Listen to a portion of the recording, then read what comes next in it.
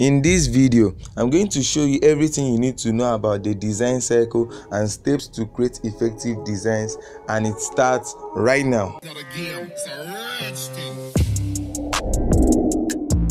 Hi there, it's Dennis Joshua from Delight Hands TV. If you want to learn how to make creative designs with Photoshop and CorelDRAW, start by clicking the subscribe button and hit on the bell so you won't miss any video.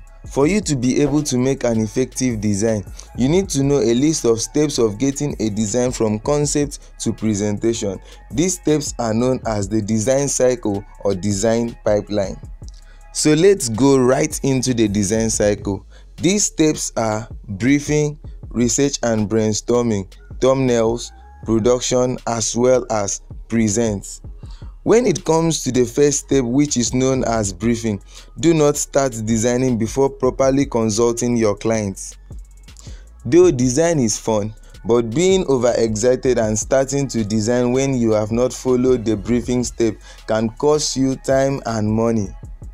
You should not jump into a pool before learning how to swim, so why do the same with graphic design? A client brief is a questionnaire you provide your client with to consult a design once in need. You will, however, need to adopt it depending on the design task at hand. The basic topics that need to be addressed in this step are company backgrounds and objectives, the company needs with regards to the design, the company context or ideas they prefer, competitors, the target market, delivery date and time, as well as budget. Let's look at this briefing step one after the other. The company background is all about obtaining all the company details and make sure you gather appropriate information. Ask of what the company does and what is their values and objectives. If the company is an already existing company, you can always get some information from the internet. Next is the company needs.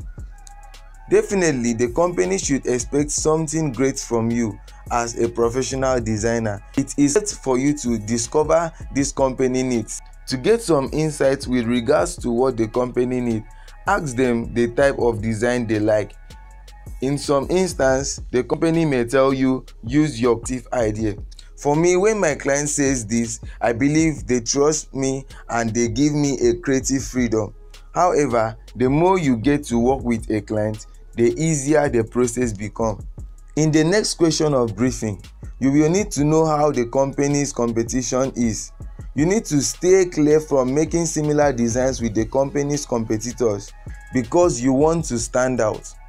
You will also need to determine your client's target market. Who are you actually designing for? Is it for children, adults, men, women, young girls? All these people consider a different design approach. Just as for children, consider using elements like toys. As well as other sets of people, use elements that fit their personality. You just have to depend on your clients for enough briefing. Also, if you find the job pressing always, ask your client for additional time to your due date. All because you may be going to other designs due to how life turns out. It is better that way than crossing the due dates without delivering your design. Always stick to deadlines and don't be scared to add more time to do an excellent job. Always create a basic price list before meeting your client so it will make things more official. Your client may not have a set budget. You will need to tell them your price and do not design for free. However, you should charge a design based on your knowledge and experience, and also considering the expenses you will cover just to get the design done. These are the 7 main elements to consider when briefing your client, and that is the first step of the design cycle. Now let's look at research and brainstorming. Start by doing research using the information gathered at the first step. Don't pressure yourself too much to come up with a brand new idea that has never been thought of, cause it may almost be impossible.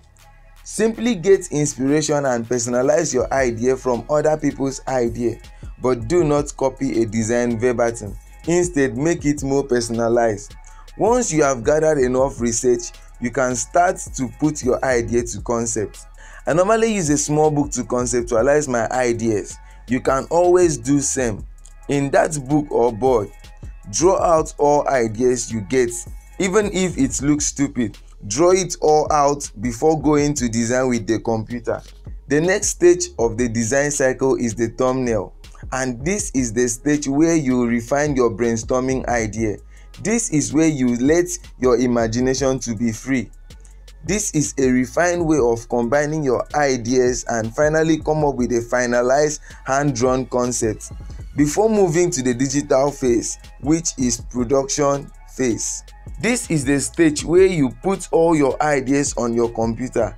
In this stage, you may find yourself adding more concepts to your design, but don't feel bad cause it's normal and I often do it. And finally, we are in the present phase. This is when you are confident with your work and you will now present it to your clients. Make sure your presentation is appealing as possible. Use mock-ups to make your presentation more digital and self-explanatory. After all this, always get ready to go back to the research and brainstorming phase, as your clients may want to make some changes to the design.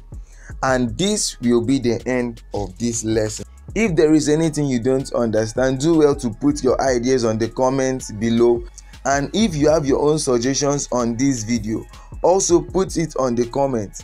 There is a video on your screen. Simply click on it to watch how to place your paperback design on a mock-up. Thanks for watching this video and bye.